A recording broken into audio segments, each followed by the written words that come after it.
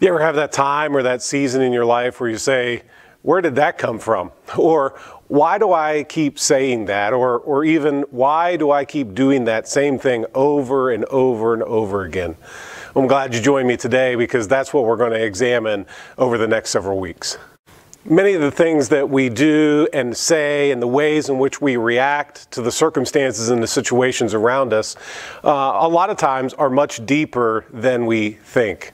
Many times that we think we have a behavior problem when really, in all actuality, you and I have a heart problem. See, many times we think we have a fruit problem, but really it is a root problem. When my brother and I were teenagers, we had friends that would come over to our house and we would play football in our backyard in the fall. However, my dad had planted, several years before that, he had planted some chestnut trees around our backyard. And if you're familiar with chestnuts at all, when the chestnuts fall off the tree in the fall, they're covered with a spiny burr that if you were to step on it or fall on it, it is extremely painful. And so before we'd play football, we'd have to go around, pick up all those chestnuts, put them in a box, and then we would start playing, and inevitably during the game, somebody would fall on a chestnut that we had missed and create pain, and we'd get together the next week and we'd have to go through and pick up all the chestnuts again. You see, what we had there, the reason why we had chestnuts in the grass is because there were chestnut trees in the yard. What we had was not a fruit problem, what we had was a root problem. And the same way is true in our lives. When we harm someone with the barbs of our words or our actions, we spend time picking all of those things up and apologizing only to find ourselves doing the same things again, over and over and over again. And that's what we're going to examine here over the next 5 weeks. I've entitled this series Inside Out, taking control of the emotions that seek to take control. We all have those emotions inside of us that rear up and want to take control. And really it's based on a movie that was made in 2015 by Pixar called Inside Out.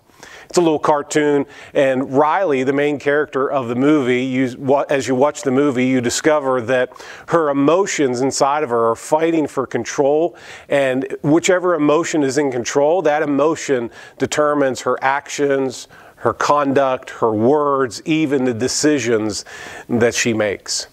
And none of us are immune to that. All of us have those emotions that seek to take control. And so over the next 5 weeks, we're going to look today at guilt, and we're going to look at anger and pride and jealousy and worry, and discover how you and I can take control of the emotions that take control. Because you know and I know that what we have is not a fruit problem. What we have is much deeper. It is a root problem, because what is in our heart eventually will manifest itself in our behavior. What's inside will eventually manifest itself outside. I remember a few years ago I had a glass of grape Kool-Aid and I was carrying it into our living room, and we had a white rug in the middle of our living room. And as I was walking into the living room, our dog jumped up on my leg and bumped me, and guess what came out of my glass? Grape Kool-Aid, you're right. Because what was in the glass was what came out of the glass. And the same is true of our hearts. You see, what comes out of us is not an exception to what's in our heart. It's actually a reflection of what is already in our hearts. When we get bumped, when we get jostled, what's in there is what manifests itself outside. And so, as I said, today we are going to begin with guilt. There's a lot of people in our world who are walking around and they are controlled by their guilt. Guilt is that dread of those things that we have done in the past, the things that we have said, the actions that we have taken, the reactions that we have had, the sins that we have committed in our lives. They hang over us like a dark cloud of dread. Guilt can cause us to live in pain, kind of like that person who's had an amputation and they have those phantom pains. Guilt is the same way. That that thing that looms in our past that causes us pain in our present. Guilt causes us to live in fear. We're afraid because of that guilt that's inside of us, because of what we've done in the past. There's that fear that the people around us who know us, that they may discover what we have done in the past. And our guilt controls us in those relationships. There are so many people in the world who are crippled by guilt. Psychologists have discovered that the number one cause of mental illness and suicide in our nation is an overwhelming feeling of guilt. There's been studies that have been done in 2013. Researchers discovered that there is a correlation, there's a connection between guilt, shame, and social anxiety. That there's people who feel anxious when they're around other people because they're carrying around the guilt. The guilt has taken control of them, and when they're in groups of people, there is great anxiety associated with that. In 2015, they discovered there that guilt is strongly connected to depression, that a lot of people are experiencing depression because guilt has taken control of their heart and their mind and their life. And it affects everything in our day-to-day lives. When guilt takes control, it affects our day-to-day life. It will affect our relationships with the people around us. Guilt can impact us emotionally, relationally, spiritually, and there are some who guilt has affected them even physically.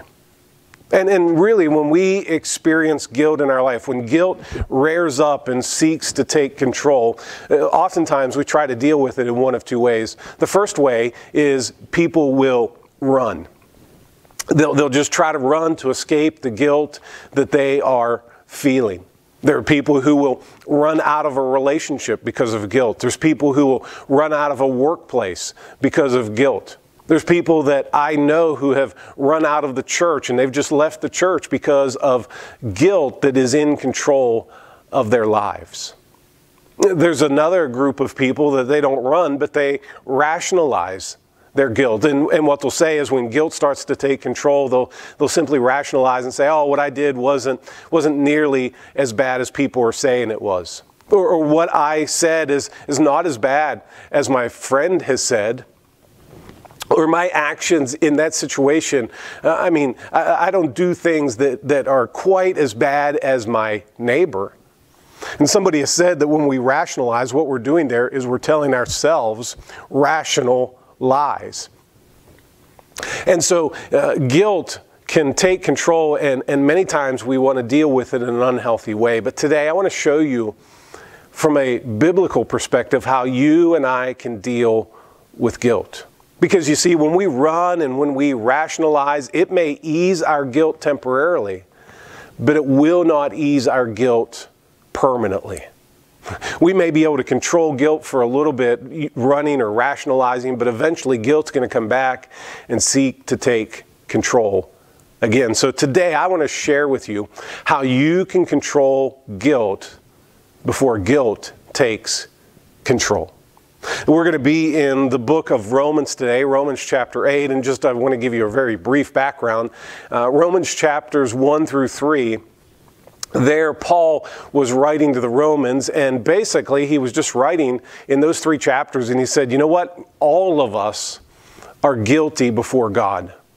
All of us have blown it. All of us have missed the mark. All of us have fallen short. He actually writes in Romans 3:23, for all have sinned and come short of the glory of God. That every single one of us, every man, woman, boy, and girl, that all of us have failed to live up to the standards that God has placed before us. And we're all guilty. However, Paul goes on in chapters 4 through 7, and there he talks about the grace of God. And his argument in those chapters is just simply that our grace, or God's grace, is greater than our guilt. That whatever it is that we have done, however it is that we have fallen, whatever area of our life in which we have stumbled, those things that we feel guilty about, Paul makes the argument that God's grace is greater than all of our guilt. And so we're going to look here in Romans chapter 8 in the first 3 verses of this chapter. But I want to give you kind of the take-home truth right now. And that's this, is that our past may remind us, but our past does not define us. Like those things that we have done in the past that maybe we're ashamed of, or things that we shouldn't have done, or things that cause guilt to start to take control, they will remind us, absolutely. But those things in our past do not define us. And that's the argument that Paul is going to make here in Romans chapter 8 in the first 4 verses of this great chapter. And so let me read it to you, and we'll come back and we'll look at it. He says this, he says, "Therefore, there is now no condemnation for those who are in Christ Jesus. Because through Christ Jesus, the law of the Spirit of life set me free from the law of sin and death. For what the law was powerless to do, in that it was weakened by the sinful nature, God did by sending His own Son in the likeness of sinful man to be a sin offering. And so He condemned sin in the sinful man in order that the righteous requirements of the law might be fully met in us, who do not live according to the sinful nature, but according to the Spirit." Paul talks here in these 4 verses the fact that our past may remind us, but our past does not define us. And he starts here with the reality. He says in chapter 8, verse 1, "Therefore, there is now no condemnation for those who are in Christ Jesus." He starts that verse with the word "therefore." Bible people have often said, when you see a therefore, you got to find out what the therefore is there for. And most think that he's referring back to everything that he had written to this point in Romans, where we are all guilty, but God's grace is greater than all of our guilt. And he says, therefore, because of that reason, because of God's grace in our life, therefore, there is now no condemnation to those who are in Christ Jesus. And that word that Paul uses there for condemnation means to be sentenced or to be found guilty. And what he's saying, he says, because of God's grace, now there is no sentencing for us. We are not found guilty in light of God's grace. And actually, in the original language, when Paul wrote this in Greek, he started this sentence with the word no. And it's placed at the beginning of the sentence for emphasis. He wanted people to understand that there is nothing that you have done in your past. There is nothing that you have said. There is no reaction that you could have had in your life that would cause God to condemn you. But then he adds the caveat here. For those who are in Christ Jesus. He says, if you are a follower of Jesus, if you have committed your life to Jesus Christ, he says, our past may not be able to be erased, but our past can be faced. Because here, he says, if you're in Christ, if you're a follower of Jesus, that there is no condemnation. And when I read this verse, I oftentimes think about how Paul must have felt when he was writing these words. Because Paul had done some pretty bad things in his life. Things that I am sure that when he thought about them, when he was reminded of his past, that these actions, this guilt tried to define him.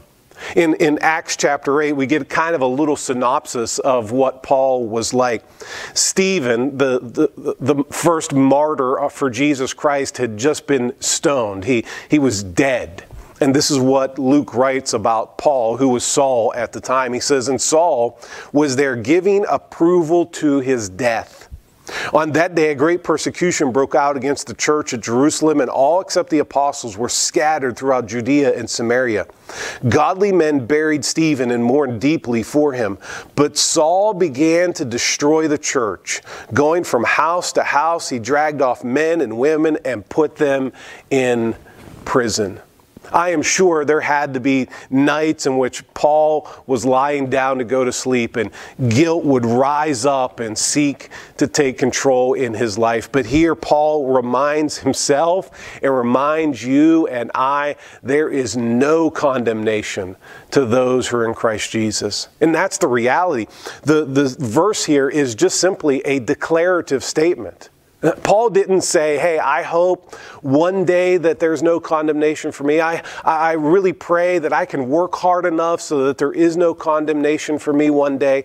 He says it is just a statement of fact. It is a declarative statement. He says this is the reality that you and I live in as followers of Jesus, that there is therefore now no condemnation to those who are in Christ Jesus. What Paul is saying here, he's saying the reality is this, is that our past may remind us, but our past does not define us. And then he goes on and he talks about the reason. I mean, what is the reason that there is no condemnation? He says in verse 2, because. He says this is the reason why. Because through Christ Jesus, the law of the Spirit of life set me free from the law of sin and death. Now in this verse, he uses the word law twice. Many times we think of that word law, we think about obedience or disobedience to the law, and that's not the way in which he's using the word here.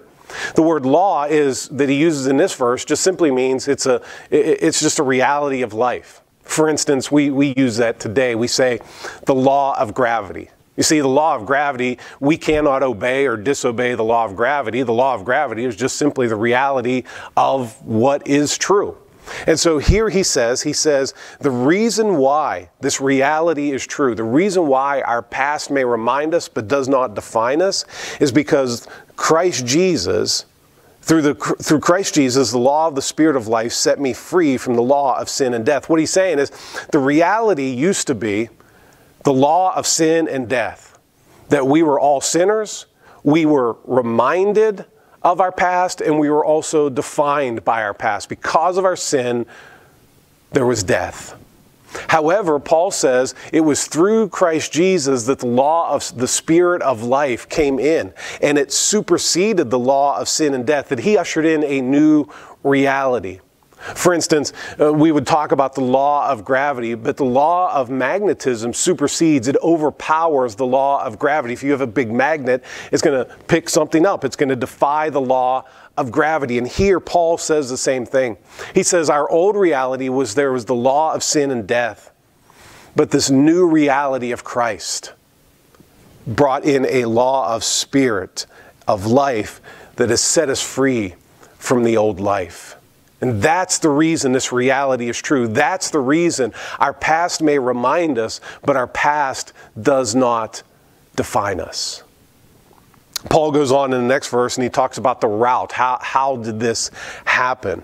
He says in verse 3, for what the law was powerless to do, in that it was weakened by the sinful nature, God did by sending his own Son in the likeness of sinful man to be a sin offering.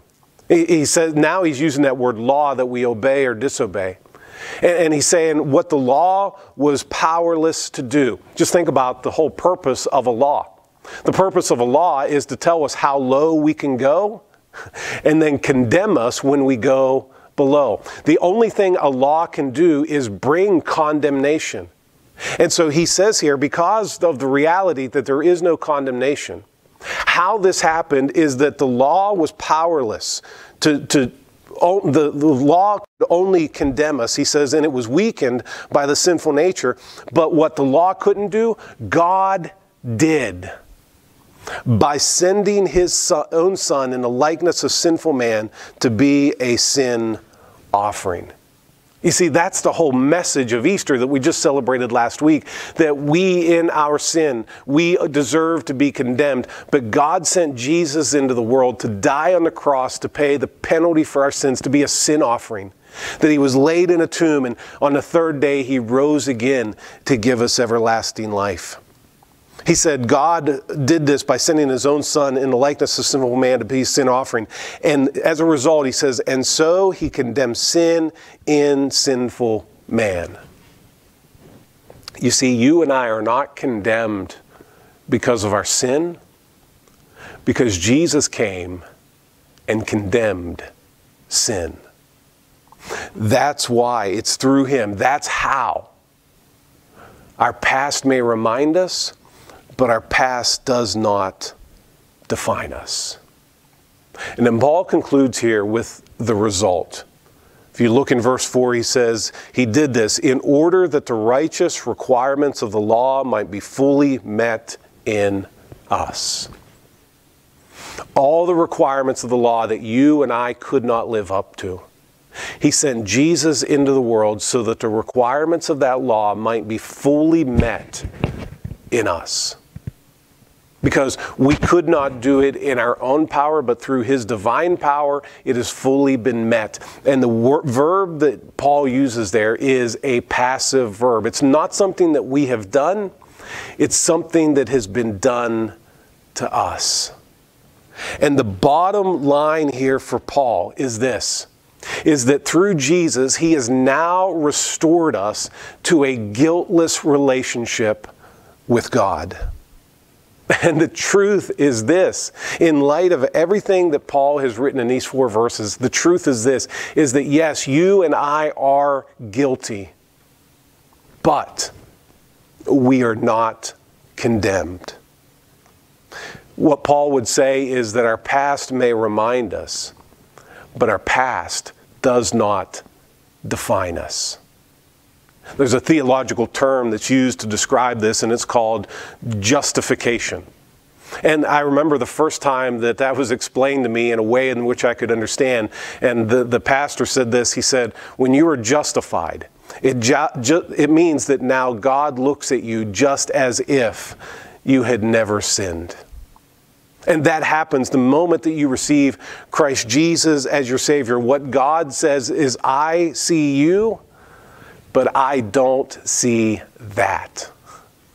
I see you because of what Jesus has done for you. I see you, but I don't see what you have said. I don't see what you have done. I don't see how you have reacted. I see you, but I don't see that. You see, we are guilty, but we are not condemned. Our past may remind us, but our past does not define us. And so those things are true. So what should we do? Like, that is the reality of the situation. But as a result, how do we practically live that out in our lives? I want to just give you 3 steps that I think that if you will incorporate them into your life, when guilt starts to take control, if you incorporate these 3 things into your life, you'll say to guilt, you're not in control. I'm going to control you.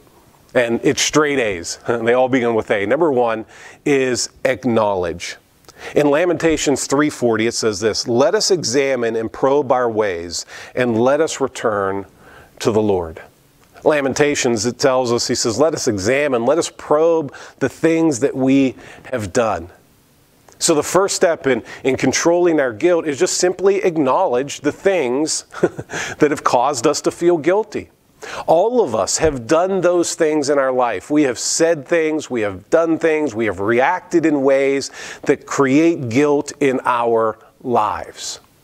And so what we need to do, first of all, is just sit down and acknowledge it. I would encourage you to get a piece of paper and something to write with, and just simply think, when guilt starts to take control of your life, what are the things that cause you to feel guilty? And just start to write them out. And here's what you'll discover. I think it's important because I think that when things pass through our lips and through our fingertips, that it begins to provide clarity for us. We're able to untangle all the confusion in our minds and our hearts when we're able to write them out or speak them out. And so just grab a piece of paper, something to write with, and just start to write out and acknowledge. Hey, you know, when I did this against my spouse, it's causing me a lot of guilt. When I reacted this way with my children, it's caused me to have guilt. When I did that thing at work, it's now causing me to have guilt. And just acknowledge it in your life. The second step then is to take those things that you have acknowledged, the things that you've identified that cause you to have guilt, and then just simply admit them. In 1 John 1:9, it says there that if we confess our sins, He is faithful and just to forgive us our sins and to cleanse us from all unrighteousness. John uses that word confess, and that word just simply means to agree with God about something. You know, it's just simply saying, God, you're right. What I did was wrong. Whatever it is that's caused you to have guilt, usually it's something that you have done wrong. Now, there are times in which we have guilt for things that we have not done wrong, but I'm talking about those things that creep up in us because of what we have done that has created guilt in our lives. And just simply admit them to God. And not only that, but I would also encourage you to admit it to someone else. Because the truth is that we are only as sick as our secrets. And I'll tell you what, in my own life, there is great freedom when I have that accountability person in my life, when I have that good friend that I can trust, and I just share with them those things in my life that I've done that has caused guilt to start to take control. And here's what you're going to discover as we go through these next 5 weeks, as we talk about these emotions that take control, that it's only when we drag those things into the light that we begin to find healing and wholeness from them. It's only when we get our guilt out into the open that we can say to guilt, you're not in control because I'm going to control you. So acknowledge, admit, and then number 3 is adjust. You see, it's not enough just to acknowledge what you've done. It's not enough just to admit what you have done. But now you've got to decide that I'm going to do things differently. Our past reminds us that the things that we did, we just didn't do them right. Even though we're not defined by it, but it should still remind us. That's why it says in Acts 3:19, repent and turn to God so that your sins may be wiped out. You see, a lot of Christians think they found a loophole in God's grace that, I'll just do what I want because I know that when I ask God to forgive me, right, He has to forgive me. So I'll just live however I want to live. I'm going to do what I want to do. And when guilt starts to creep up, then I'll just come to God. I'll ask for forgiveness. He has to forgive me. But then I'll just keep doing the same old things over and over and over again. That is what is called cheap grace. The Apostle Paul in his writings, he said, shall we sin more so that grace may continue to increase? And his response to that was, God forbid we should do something like that. Because of God's grace, it ought to compel us to live differently and adjust our lives. I can almost guarantee that there's some guys who are watching this, and you probably need to adjust what you're looking at on your phone. There are people who are watching and you need to adjust the way in which you're talking about your coworkers. You're watching today and maybe you need to adjust the way in which you're treating your spouse. You're watching today and you need to adjust the amount of alcohol that you're taking into your body. You're watching today and maybe you need to adjust your attitude towards someone else.